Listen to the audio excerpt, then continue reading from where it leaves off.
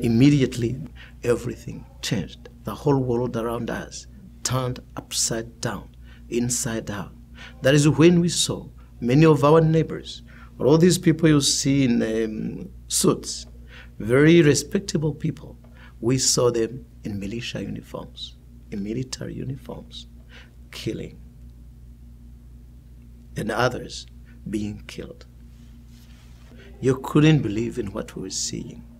This brought me to one of the best lessons I learned from the Rwandan genocide.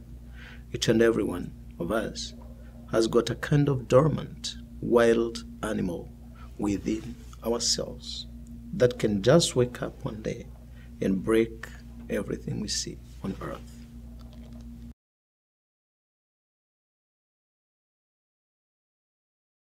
This is what I call, in my autobiography, the powers of words.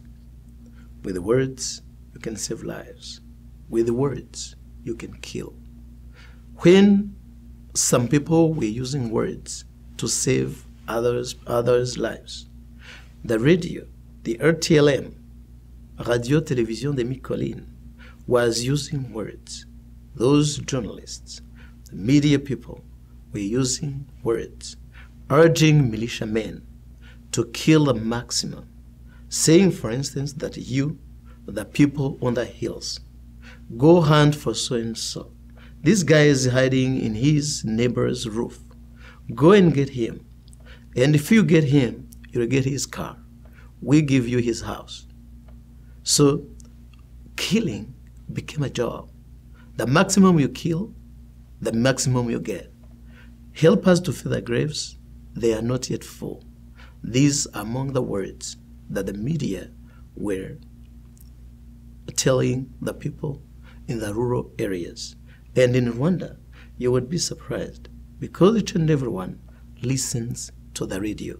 Rwandans rarely read newspapers and books, but each and everyone has got always a transistor, whether in his or her plantation, in the farm, on the street, in the road, in buses, everywhere, you will see people with radios.